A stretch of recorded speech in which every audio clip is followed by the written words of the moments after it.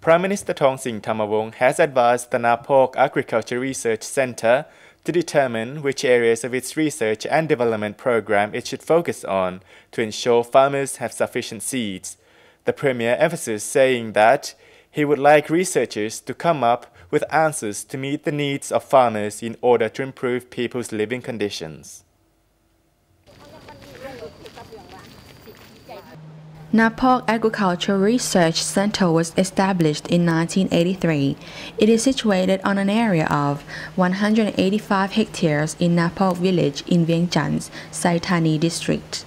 The center's main responsibilities are to grow and store plant seeds such as rice, corn, pulses, and root vegetables. Research new seeds and develop them, produce and distribute seeds, and provide technical training to provincial staff and students.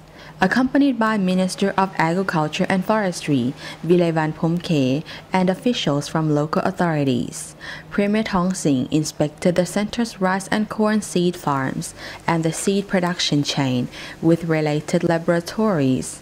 He was informed about the various activities by the head of the center, Dr. Xaythany, Deputy Head, Dr. Xaythany Bolapan, and technical experts. From 1995 to 2003, the center has produced and stocked more than 14,000 different types of rice, such as Tadokam, Pungam, Tasano, and Namtan. Prime Minister Thongsing praised the center's achievements, especially in rice seed development. Some of the rice varieties have become popular among Lao farmers and consumers, especially Tadokam. However, he reminded staff that seed development in Laos lags behind Thailand and Vietnam, and provincial farmers are now to be importing other crop seeds from these countries.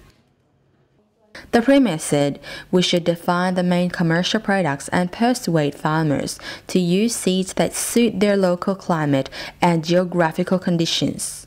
He also commented on Laos' participation in the ASEAN Economic Community and how the country could take advantage of the ASEAN Free Trade Area, for which he said selection of the main products was urgent so that widespread production can be achieved.